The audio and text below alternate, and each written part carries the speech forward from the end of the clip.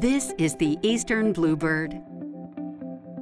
This small Midwestern thrush is native to Troy, Missouri, which just so happens to be home to Toyota Bodine.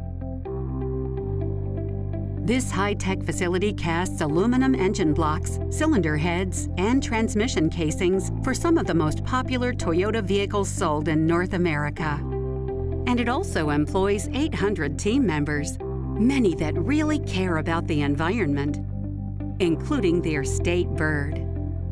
So to help the Eastern Bluebird overcome habitat loss and competition for nesting sites, a group of our Toyota team members really stepped up.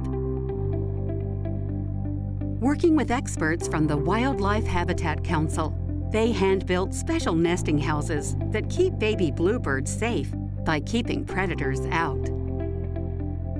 We have developed a biodiversity project for the Eastern Bluebirds. In the nesting box behind us, there were 5 eggs, and we watched the mom come in and would feed them, and it's exciting to take a walk back here and see them early in the morning. I enjoy doing this stuff, especially outside of boating.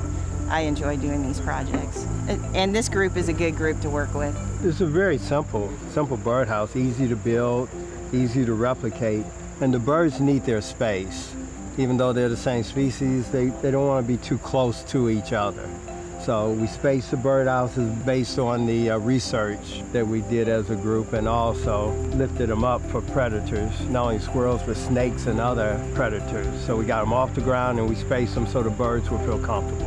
What I would tell all the other plants is start with a little project and then maybe build on a bigger project, but every little effort would go a long way.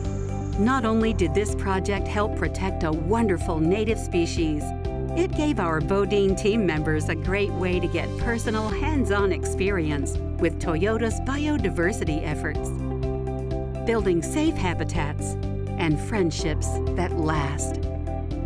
Want to know more about our efforts to build a society in harmony with nature? Visit the biodiversity section of this year's environmental report.